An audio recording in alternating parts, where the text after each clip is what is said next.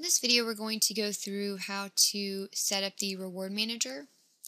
From the navigator screen, I'm going to click Reward Manager here, or I could choose Reward Manager from my Customers menu at the top. Both of these options are going to bring up this screen here. And the first thing I want to do is to turn tracking on. A box is going to pop up and let me know that I'm about to turn on the rewards program, and that once I do, point of sale will begin tracking purchases and rewards for enrolled program members. So I'm just going to say yes. Then I've got a couple of options for the setup.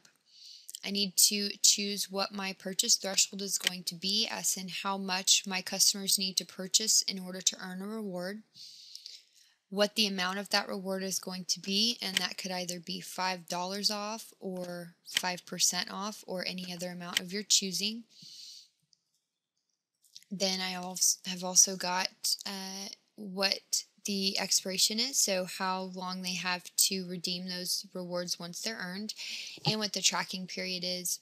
That would be if you want them to have to purchase $100 within a year, or if they have as long as they want to purchase $100, then you would just check the box for no end date, as I've done here. A couple of other options that you've got is to automatically enroll new customers in the rewards program, to prompt to enroll when making sales to non-members, and to inform the cashier when sales rewards are earned. I definitely recommend that you check this box. That way the cashier can inform the customer when they earn a reward, in addition to the message that will be printed at the bottom of the receipt letting them know that as well. You can also block reward redemption for a number of days if you'd like. So if you want that customer to have to come back 5 days after they've earned that reward, then you would just enter 5 into this box here. I'm going to leave it at 0.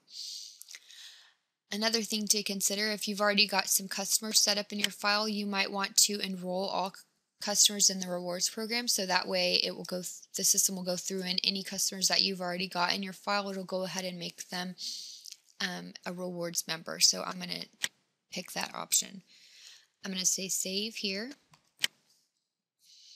and as you can see now, when I pull up my customer list, all of my existing customers are now rewards members. And the next thing I want to do is make sure that I've got some items eligible for rewards. So I'm just going to pull up my item list.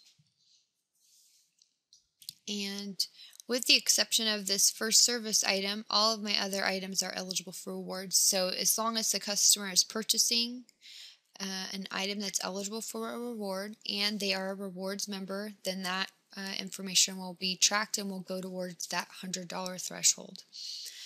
In another video, we go through how to issue and redeem rewards.